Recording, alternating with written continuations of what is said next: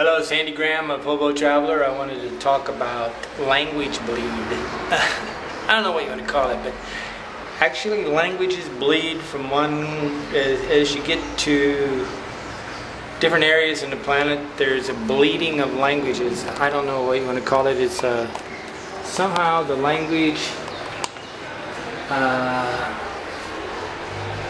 this says WC on it. This is the toilet. It's a water closet, they call it.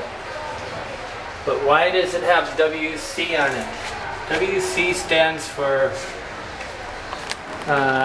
water closet, I guess. But I'm in a French country. So I'm in a Boisseau, Côte d'Ivoire, Ivory Coast, where the lingua franca is French, and they labeled a door WC. So, you know, maybe this just appears to be a symbol to some people.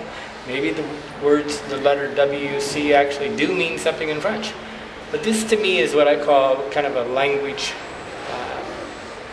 bleeding. They cross over and people start using 2 or 3 different languages at the same time.